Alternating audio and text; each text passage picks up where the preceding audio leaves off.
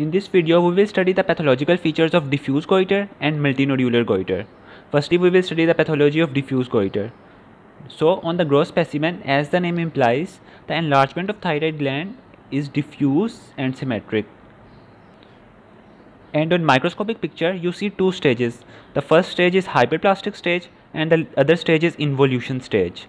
In hyperplastic stage, the picture will be like that of Graves' disease, in which there is increase in size of cells from cuboidal to columnar and increase in number of cells, which causes crowding of cells with formation of papilla.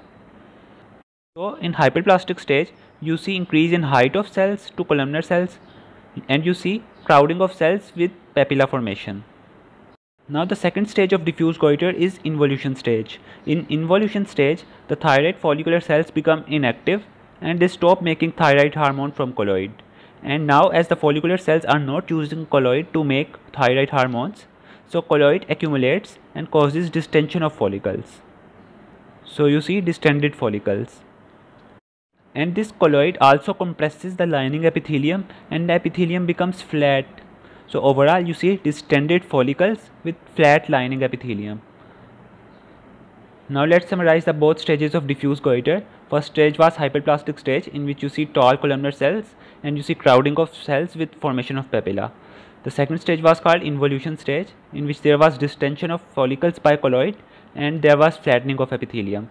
Such a colloid rich goiter in involution stage is also known as colloid goiter. So involution stage is also known as colloid goiter. Now we will study the pathological features of multinodular goiter. Multinodular means that there will be presence of multiple nodules on thyroid gland.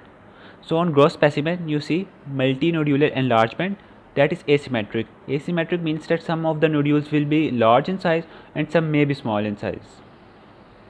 Secondly, the cut surface show irregular nodules with brown gelatinous colloid. And the third important point is that in multinodular goiter, the thyroid gland shows secondary changes. Now what these secondary changes are? Firstly, what happens is that the enlarging nodules of thyroid gland invade their blood vessels and result in hemorrhage. So first secondary change you see is hemorrhage. Now as there is hemorrhage, so there might be some hemorrhagic necrosis.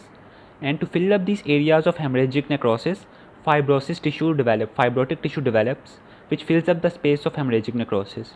So along with hemorrhage, you see fibrosis. And you know that where there is fibrosis and necrosis, there will be calcification, dystrophic calcification. So another secondary change is dystrophic calcification. And with these changes, the normal tissue of thyroid gland will become cyst-like in consistency. So you also see cystic change. So overall the secondary changes are hemorrhage, calcification, fibrosis and cystic change.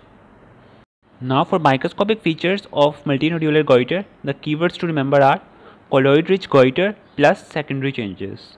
Colloid rich goiter plus secondary changes. The colloid rich goiter means that there will be abundant colloid with flattened epithelium. And the secondary changes means that there will be development of hemorrhages, fibrosis, calcification and cystic changes, as we discussed in the gross features. So this concludes our discussion on pathology of diffuse goiter and multinodular goiter.